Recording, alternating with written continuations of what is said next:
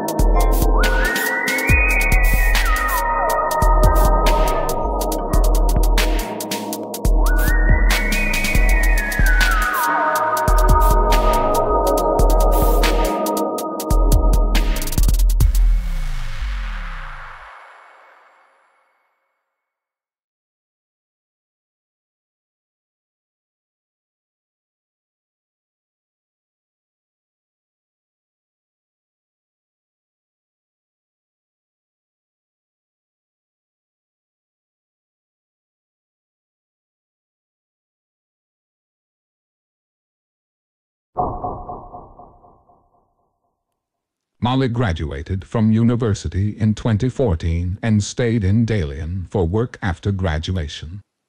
During that time, she encountered some difficulties, struggling to make ends meet and unable to afford the rent. Luckily, when Molly was in university, she had a close friend named Grace. Grace is from Dalian but went to Suzhou after graduation. She has a house in Suzhou, and she is also an only child.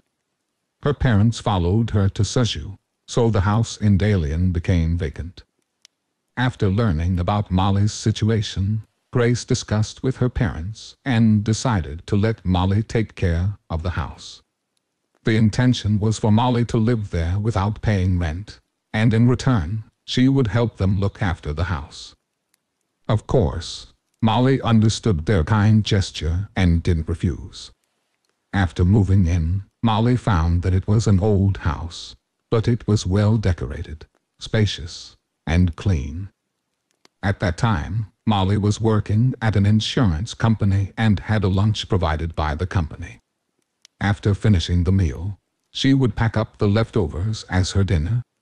So, besides the bathroom and bedroom, she didn't touch anything else in the house to avoid causing troubles. However, one day during lunchtime, Molly didn't have an appetite to eat. When it was nighttime, she became extremely hungry. After some thought, she looked out the window and noticed that the little supermarket was still open. She decided to go downstairs and buy some instant noodles. It was already around 11 p.m. when she returned after buying the instant noodles. As she passed by the building downstairs, she suddenly heard a voice calling out to her. "Hey, miss, hey." She quickly turned around, but there was no one behind her. She looked ahead, and still, no one was there. There was no one in the hallway either. She searched around, but the voice didn't stop. Suddenly, she felt someone blowing air on the back of her foot. Startled, she looked down and to her surprise, there was a half-basement in the building with a small window that had railings. There was a man with his face squeezed between the railings, gripping them with his hands, and shouting from inside.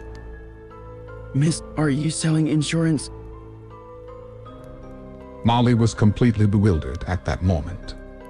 Although she sold insurance, this definitely didn't seem like a client. She didn't answer and just ran back home. In the early hours of the morning, around 1 a.m., Molly was suddenly awakened by a rapid series of hello sounds. She realized it was the doorbell, the kind where someone presses it and it says hello, please open the door. But the person outside was continuously pressing it, causing it to sound like hello, hello, hello, hello, hello, hello, hello, hello. To be honest, it was the first time Molly had heard this doorbell at her house. She got up to check the front door but found no one there. No one at the doorstep.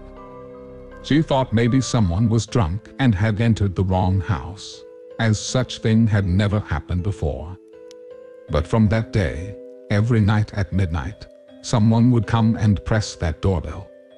However, she couldn't tell Grace about this matter. It would make her seem paranoid and ungrateful since she was living in the house rent-free. She told a colleague at work about it, and the colleague said, "Are you silly? That's your own doorbell. Why don't you just remove the batteries?" Molly felt she is so silly. Yes. Why didn't I remove the batteries? That evening, after finishing dinner, she started examining her doorbell. Finally, she found the battery compartment. When she unscrewed it, she discovered it was empty. She tried to come up with various reasons. Maybe it was the neighbor's door, so she went to the neighbor's door, pressed their doorbell, but it didn't ring, and no one answered the door when knocked. Later, she found out that there was no one living opposite her. She was on the top floor, the 6th floor, and the sound from downstairs seemed too far away. Because every night, the doorbell sounded as if it was right next to her ear. Unable to help herself, she began to overthink. That evening, she found an internet cafe and planned to spend the night there since it was close to her workplace. But after playing for a while, at around 1 a.m., she ended up falling asleep on the sofa, unaware of what was happening. While sleeping, she suddenly felt an uncomfortable sensation of coldness on her forehead, which woke her up. As she woke up, she realized that the environment she was in wasn't actually safe. There were several shirtless men nearby playing games, giving her occasional side glances. Realizing it was already 3 a.m., she thought to herself, The doorbell must have finished ringing by now. I should go back and sleep. It's better not to stay here. She got up to leave but felt like something was missing. At that moment, the shirtless men from before suddenly said to her, "Hey, miss." Subconsciously feeling that something was wrong, she started running, and the men didn't chase after her. When she returned to her apartment building, she climbed the stairs and reached the 5th floor, just one more floor to their top floor, the 6th floor. Suddenly, she saw a shiny keychain on the ground. It was her keychain. She didn't want the bad guys to pick up her keys. If something went missing from her house, it would be a problem. She quickly picked it up and hurried upstairs. When she opened the door, she felt a bit confused. She always locked the door from the outside, but this time, for some reason, the lock only turned once. She couldn't remember why she forgot. She was too exhausted and her head was spinning.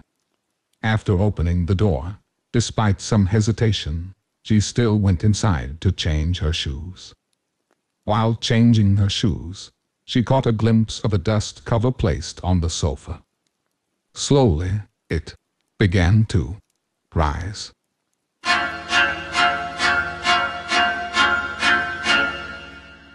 At that moment, her heart raced, and she forgot to run. With her mouth wide open, she took in intense breaths. Suddenly, from under the dust cover, a voice emerged. "Hello, hello, hello, hello, hello, hello, hello, hello." Then a man's voice followed, and the electronic sound continued. Are you selling insurance? The dust cover slowly fell, revealing the man who was inside the railing that night in the basement. He had a device resembling a doorbell in his hand, connected to a small speaker with wires. He was sitting there, smiling in the darkness, his hand continuously pressing. "Hello, hello, hello, hello, hello, hello." She turned around and ran, scrambling and crawling downstairs until she reached the police station. When the police heard the situation, they said, "There's not much we can do about this person. He has mental disease, and almost all the residents around here know about it. They say he used to be a wealthy businessman, but he was deceived by a female insurance seller, which left him penniless. People generally ignore him, and his story may not even be true. However, in your case, since he entered your home, we can't ignore it. They began the investigation, starting with the surveillance footage from the internet cafe. Molly witnessed a scene she would never forget. While she was asleep, a few guys came in and started playing games nearby. After a while, another man entered, the same man who asked her if she was selling insurance. He had a sly smile on his face as he sat next to her, staring at her. After observing her for a while, he moved behind her, and then he started breathing heavily on her forehead, like he was wiping something off with his breath.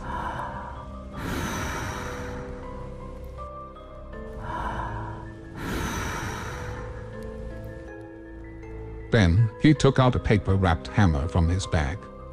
At that moment, the other guys playing games seemed to notice and shouted. What are you doing?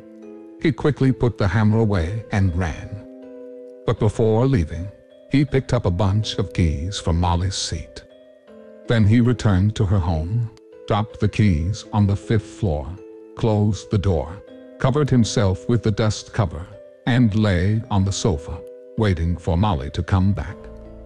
When he asked, "Are you selling insurance?" and if Molly answered, "Yes, I am," then the hammer probably would have fallen long on her.